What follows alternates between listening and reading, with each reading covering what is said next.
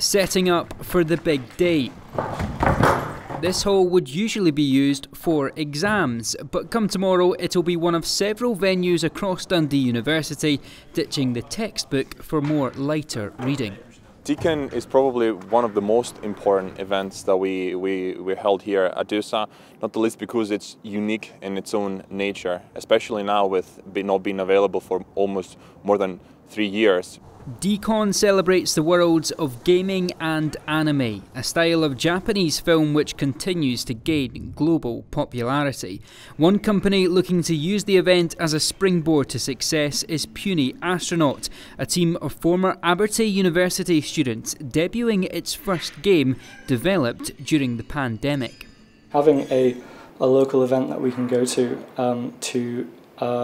see how younger players react to this game is going to be an amazing opportunity for us. And it's just been so long since we've been able to do that. We haven't had any other opportunities to do that up until this point. The youngest creator to have their own stall is 13-year-old high school pupil Andrew. He's been coming to DeeCON since he was just 3, and tomorrow he'll be selling his own comic books, which he designed himself.